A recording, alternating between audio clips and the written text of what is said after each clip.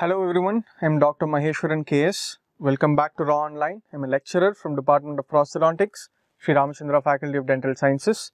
Today we are going to be looking at Principles of Design in Removable Partial Denture, Design Considerations. Okay, I hope you guys have already checked out the other presentation, which is Principles of Design in RPD, Factors Controlling Stress Transmission. Okay, this is a continuation of that.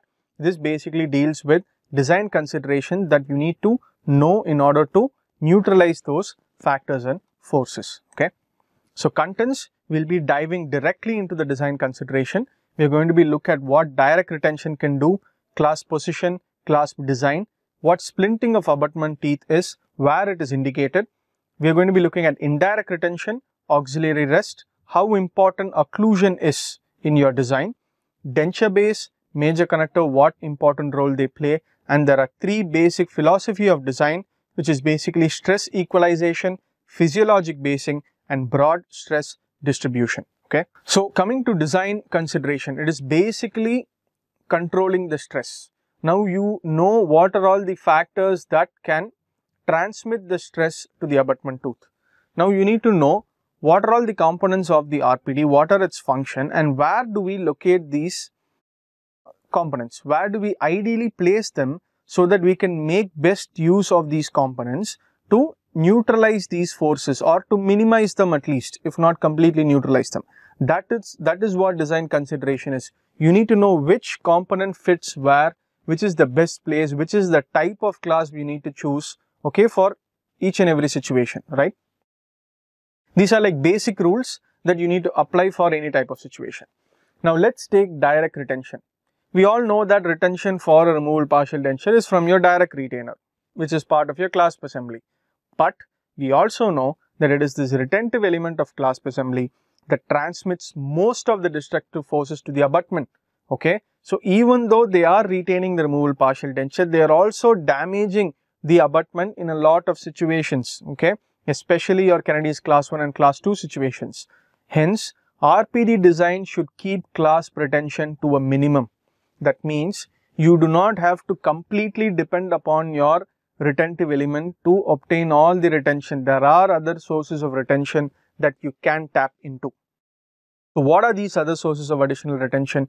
Addition and cohesion.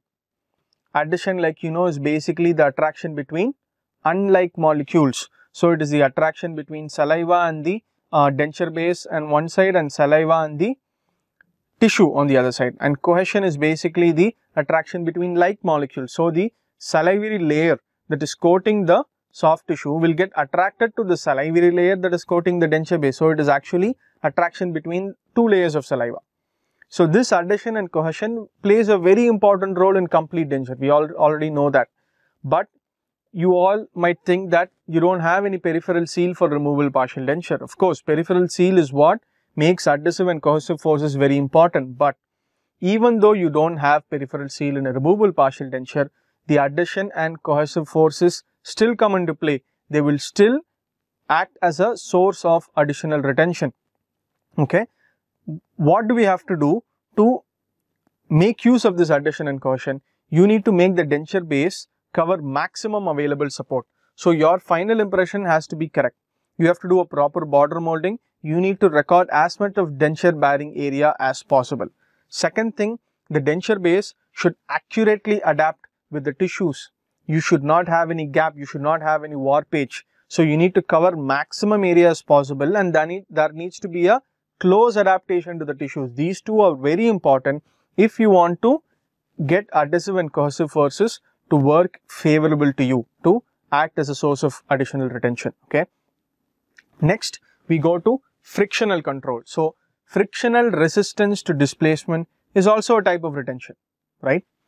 So increasing the number of guiding planes is what is important. So what is guiding plane? It is basically the flat surface that you create in the proximal aspect of your primary abutments, so that they are being contacted by the proximal plate or the minor connector portion of the RPD. So you have two flat surfaces that are going to slide against each other whenever the patient inserts and removes the RPD.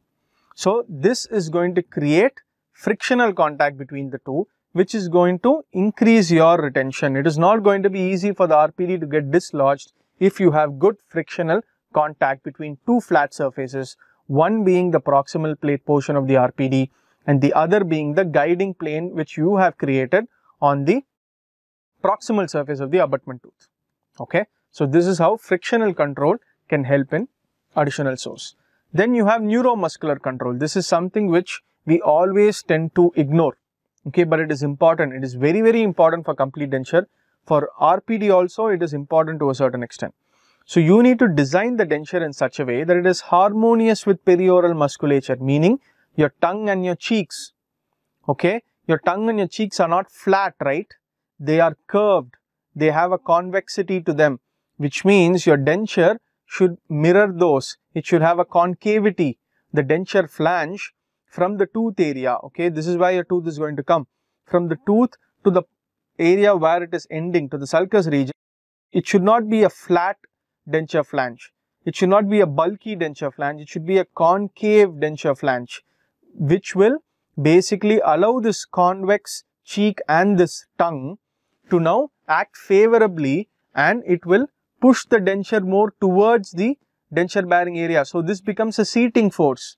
If you do not design the denture flange correctly, if you have kept it bulky, then this cheek and tongue are going to definitely dislodge the denture, because it is coming in the way of the action of your cheeks and tongue muscles. Okay, they need to have enough space for them to act properly. If your denture flange is intruding into that space, it is going to push it away. Okay, it is up to you to design it in such a way that you can actually take the neuromuscular control, the help of neuromuscular control, to retain the removable partial denture. Okay, so designing the flange is also very important. Okay, then comes the clasp position. So you can't just place infinite number of clasps in a removable partial denture and make it retentive. That cannot be done. Okay, you have to try and keep the clasp design to minimum. That is what I already told you. Clasp can create a lot of stress on the abutment teeth, so you need to try and keep it to a minimum. There are three types of configurations for clasp.